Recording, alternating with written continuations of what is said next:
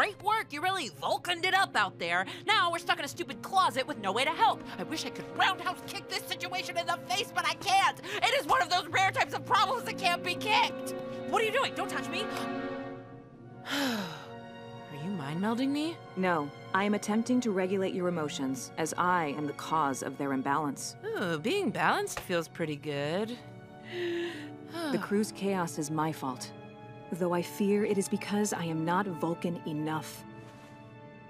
A true Vulcan would never allow their emotions to get the better of them in such a manner. Wow, I don't think I've ever seen you get this close to expressing sadness. What's going on?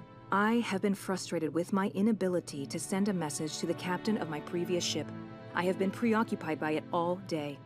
That's it? You're bummed you couldn't send a message? I did not come to the Cerritos voluntarily. I was banished for being insubordinate, unhinged, and recklessly emotional. What? No way, come on, you? During our encounter with the Klingon and Packlet ship, I saved my crew by following my instincts. My captain determined that I was damaged and illogical.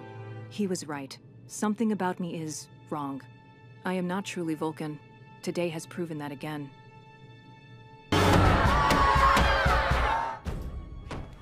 Talin, I hate to say it, but your previous crew were a bunch of f***ing idiots. You're one of the most brutally efficient, distant people I have ever met. Really? What was your captain's name? Soko. Man, f*** Captain Sokol. What, you saved their lives so he kicks you off the ship? Where's the logic in that, huh? It does seem like a disproportionate response to a minor character flaw. There is no character flaw. Can you imagine anything more Vulcan than Bendai syndrome? Hello? I mean, Spock's dad had it, and he was Vulcan as a motherfucker.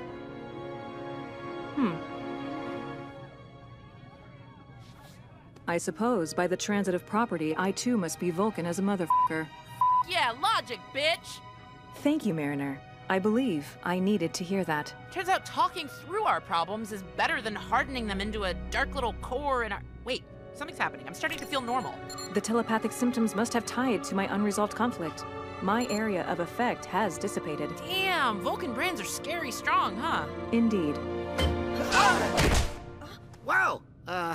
Why'd we bust down your door? Hi, guys. What's up? What is up is that I am no longer broadcasting emotional turmoil. The crew should be coming to their senses.